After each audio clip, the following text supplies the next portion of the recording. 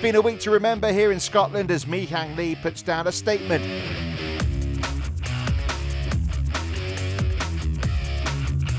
I didn't think I gonna win today, so it was a really surprise for me. The biggest mover though was Hyang Lee. After a 68 on Saturday, she picked up where she left off. Lee suddenly at 5 under. What a round this woman is having today at 31 on the front nine.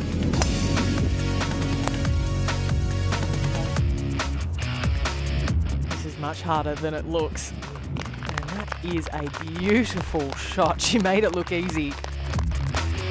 Hyang Lee is shooting up the leaderboard.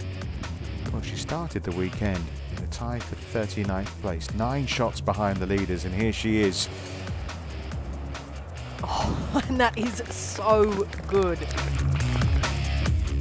Off the downslope, needs to land it high and soft. How has she left that short? That is such a good shot.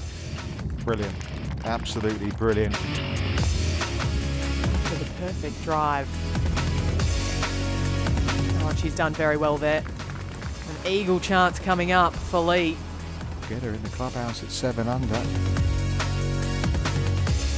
Got a chance. What a performance this has been from Hyang Lee this weekend. Shown some true grit out there this afternoon. It's a birdie finish for Hyang Lee.